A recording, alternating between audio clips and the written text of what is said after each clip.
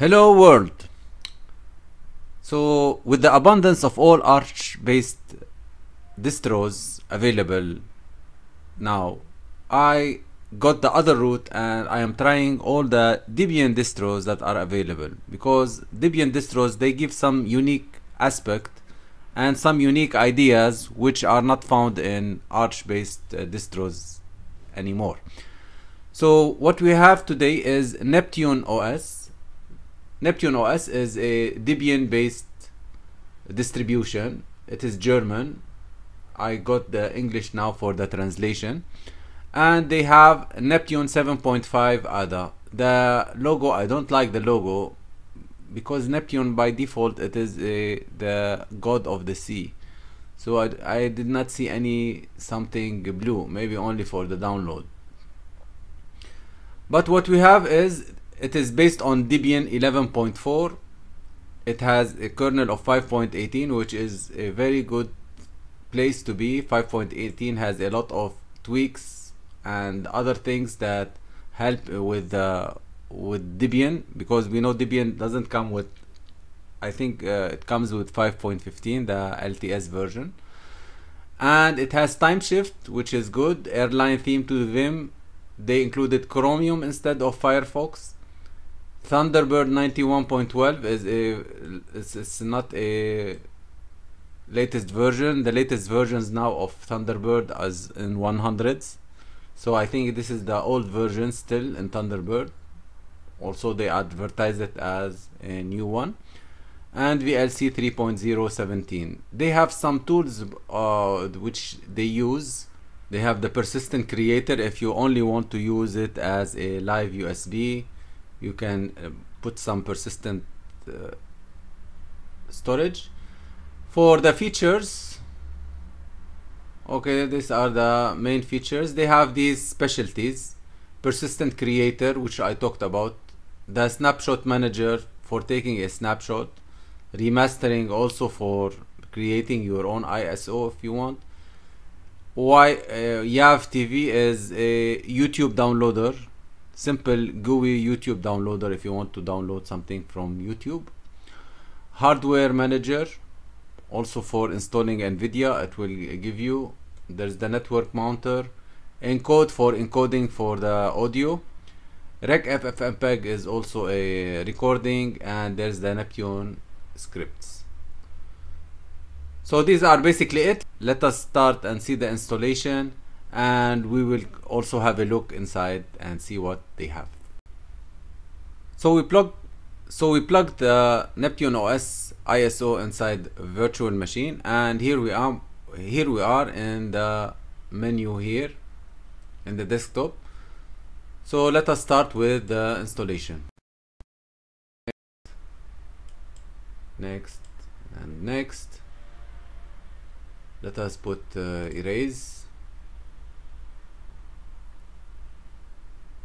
By default, I think they use by default they use ext4.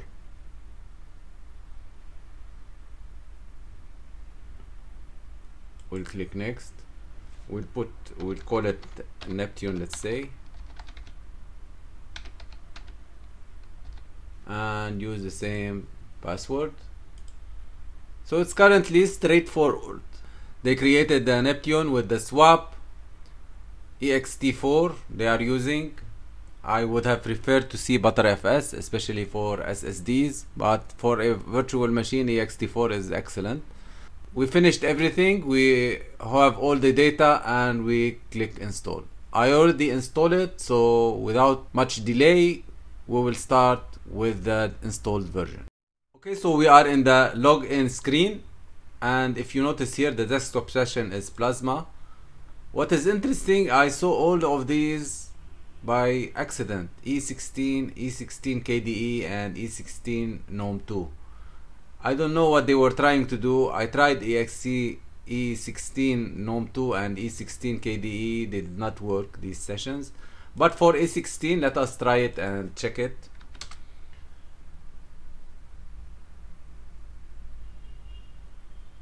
So this is E16 Enlightenment 16 version. I don't know why they installed it.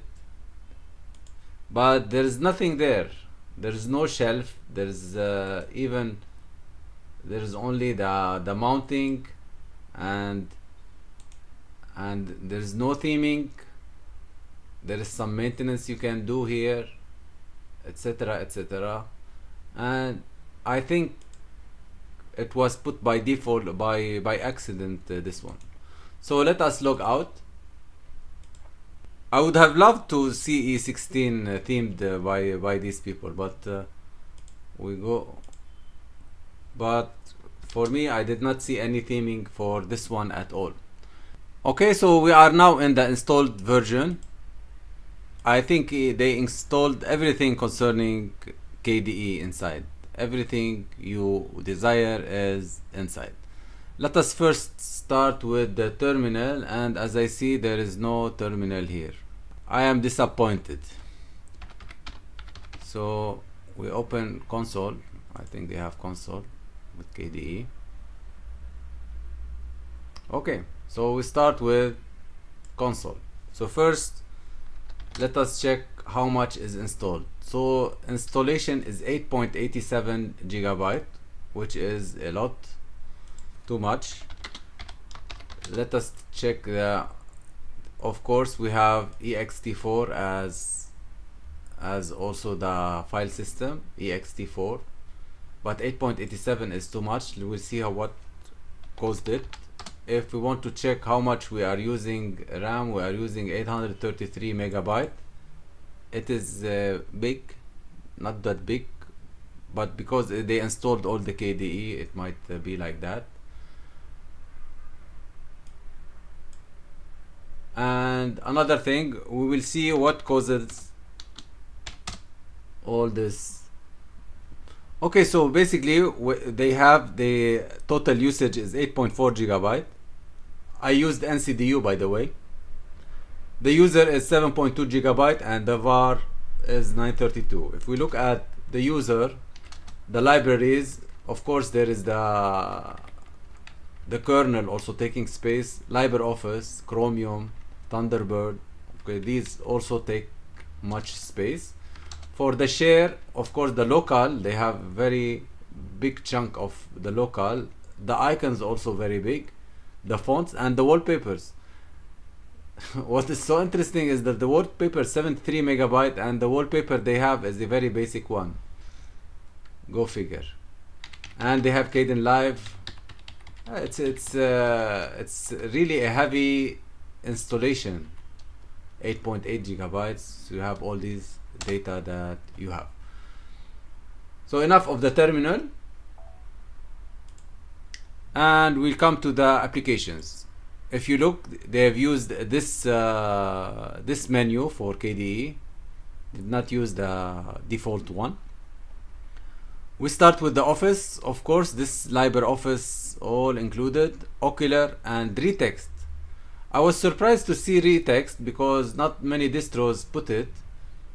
I don't use it frankly, but I use Zimnotes. I already put a video on using Zimnotes. It's a very good productivity program, especially if you work with Markdown. But Retext is also a simple Markdown editor. For example, let's say if I write, let me put some examples for Markdown. If you know the Markdown, you can put a Markdown document and you put here preview. It will render it for you as a Markdown. So it is good that they have it. I haven't heard it before, this distribution, so it's very good when sometimes you distro hop, you learn about these programs and maybe you will use them. I use them, but you can use it also if there is something very simple you can do. You can use this one. So this is about Retext. The other thing we will cover, this is the utilities. Utilities, nothing much. They have a latte dock also. That's why I told you it is heavy. I think it is also available. This is the latte dock. So they have also the latte dock. You can place whatever you want. Many distributions, they like the latte dock with the panel. I don't know. It is a matter of taste. So they have grub customizer, which is good for the development. Okay, Qt5 graphics. That's why you see they have GIMP and Inkscape also installed. ImageMagick is good. They have it. And for the internet, they have the Chromium. Of course, also they have Conqueror, and they have Thunderbird. These are also heavy programs.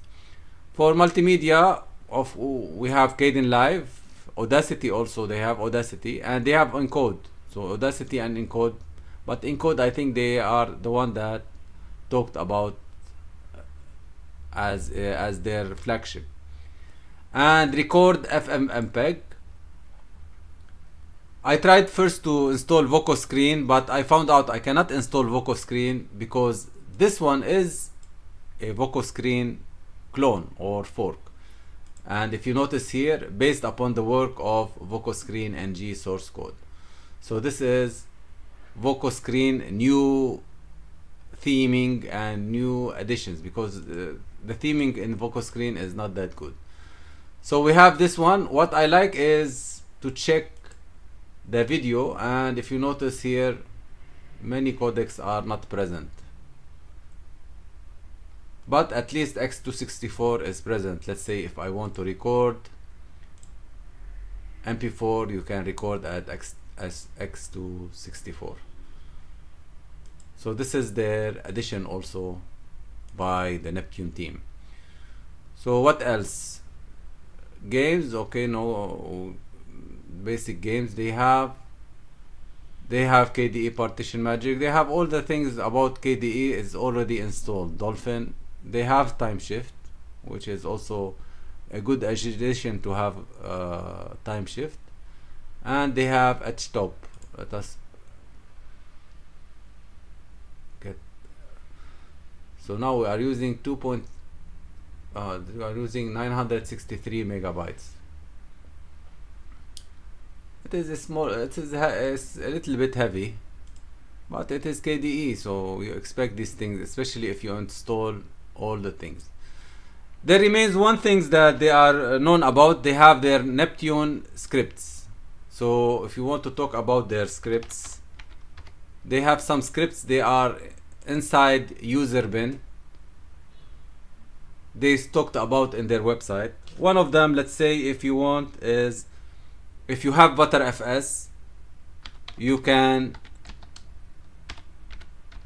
use ButterFS-snapshot. So you have to be root. So this script, what does it do? If you put sudo ButterFS-snapshot, let us do it. It will tell you, it will create for you a ButterFS snapshot. If you log in again, you will see this image, but of course it will not boot because ButterFS is not in our system. We have ext4. So this is basically useless unless in the future they put by default a ButterFS snapshot. The other thing that also if you want to activate swap, they have also a script, activate swap.sh. So if you enter it, you have to be root. Please enter the size of the swap. Let's say I want it 1000. Enter the target. I pressed enter, so it's at where it put it. Formatting swap file, done, activating. So this is also good. They have also a tutorial. We did not see them here on the menu. That's why they're very bad at marketing these things. They should place it at least somewhere here so that everyone can see it. So this is a tutorial, and they tell you, okay, let us learn for ls. So we put ls, okay, it gives us everything. Then say, let us put ls-l. So ls-l, these are all the things. Next, they tell me cd test. So we don't have, they have test here. So cd test, and afterwards press ls. It is good for any new user to look at it and to just have a trial, but they did not give it at least somewhere here to put tutorial, so you double click it and you start learning. Another thing we'll talk about is remove orphans. Let us quit this one, Control C, remove orphans, and they remove old kernel. So if you have an old kernel, you can use this one, and remove orphans also you can use it. These are two scripts. They have also an RPM. An RPM, if you have an RPM and you want to use to check what is inside, or you want to package it again, so you put an RPM, the RPM that you have, and it will extract it for you. They have also list packages. It will give all the packages that are installed by size, and if you notice here, the Linux dash image is big chunk. There's Thunderbird, Chromium, OpenGDK, etc., and the fonts 87. These are the big chunks that they have. So you scroll, I think it is around 1500, 1600. We will not cover them. Let us quit. They have also one for RAM usage.